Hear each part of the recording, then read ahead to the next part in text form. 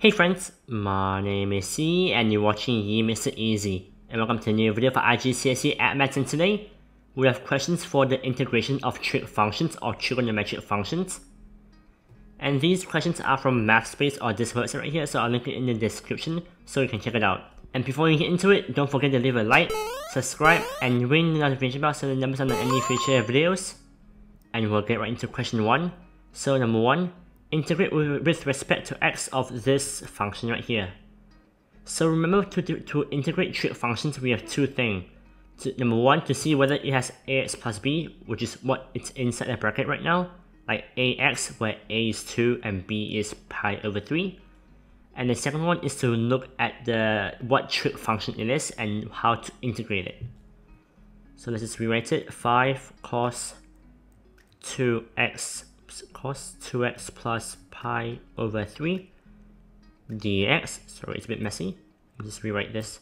Cos. So number 1, we can just what we can do is that we can isolate 5 because 5 is a constant. So we have to do 5 over, because in integration everything has to be over the coefficient. So what it's over by is that it's over by the denominator. It's over by the differential or the derivative of the bracket.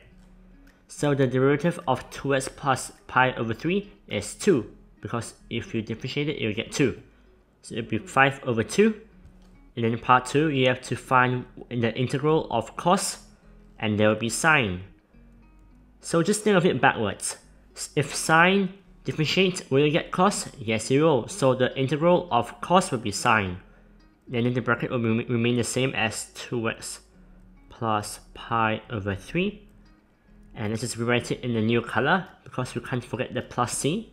So it'll be 5 over 2 sine 2x plus pi, 2x plus pi over 3 plus c, and that's the answer.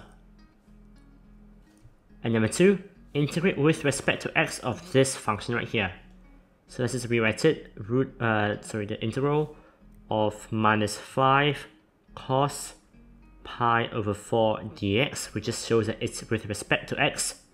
So I'll just isolate the constant first, so it'll be this pi over 4 dx.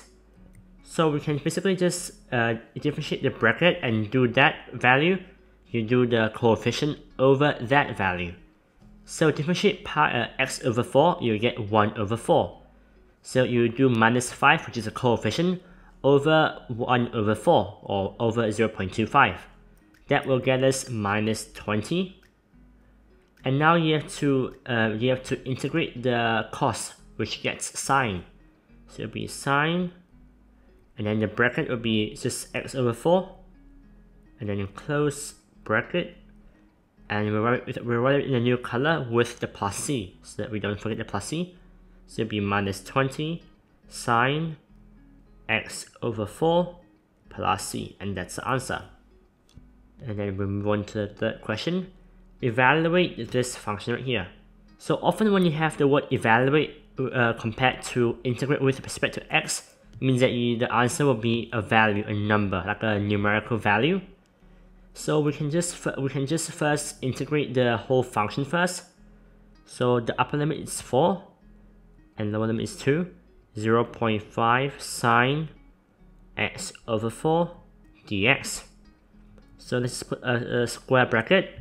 So you have to differentiate the bracket, which gets us 1 over 4, and then you do 0.5 over 1 over 4, right? Because it's a coefficient over the derivative of the bracket, which gets us 2, plus 5 over 0.25 is, 0.5 over 0.25 is 2.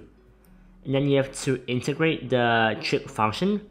In this case, the trig function is sine, and the integral of sine will be minus cos. Because think of it backwards. If you differentiate minus cos, you get sine, and if you differentiate cos, you get minus sine. So the integral of sine will be minus cos pi over 4, and then close off the closing of the square bracket. And the upper limit, put it here, 4 and 2. And then what you can do now is you can just evaluate it. So it'll be split into two brackets, minus 2 cos 4 over 4 minus 2 cos 2 over 4. And then you can type it into your calculator and get a value. And my value is 0.675 in radians, red. Like so. Oops, I should use a new color. So the answer is 0.675 red, radius. So radians. And then the last question, evaluate this as well. So it's just like the question just now, but it has two trig functions. So this is a split it step by step, 3 to 1, say sine x minus cos x dx. So the square bracket. So there's no ax plus b in the bracket for the sine and the cos, so just don't worry about it, just worry about the different symbol or the signs. So 6 just remain as 6, so. But if you integrate sine, as mentioned, you get minus cos, so minus 6 cos x. And then minus cos, you integrate it to get minus sine. Because you have a minus sign, like a minus symbol here, and naturally cos just becomes sine when you integrate it, so there's no symbol or sign change. So it'll just be sine x. So close bracket, upper limit 3, lower limit is 1. And now you can evaluate it by doing minus 6 cos 3 minus sine 3 minus 6 cos 1 minus sine 1. Like so. Because you're basically just inputting the bracket of the limit to the different x values. And if you type that into your calculator, you get a value of 9.88 radians red. And that's the final answer. And that's it for this short video for the questions for integration of trig functions. And I hope you find it useful and helpful, and if you did, please leave a like and subscribe and ring the notification bell so you don't miss out on any future videos. And if you have any comments or constructive feedback about my channel or my YouTube or my Instagram or my website, you can comment down below in the comment section and I'll reply to them. And check out my social media in the description, for example LinkedIn or YouTube or Instagram. And if you need any learning resources or any teaching resources, you can check out my website in the description, or you can type it out in your browser at www.MakesItEasy.com. And I hope you find it useful and helpful, and I'll see you all in the next video, which will be the rules and examples for the integration or the integral of exponential and logarithmic functions, namely natural logs or ln. But until then, stay safe and happy learning.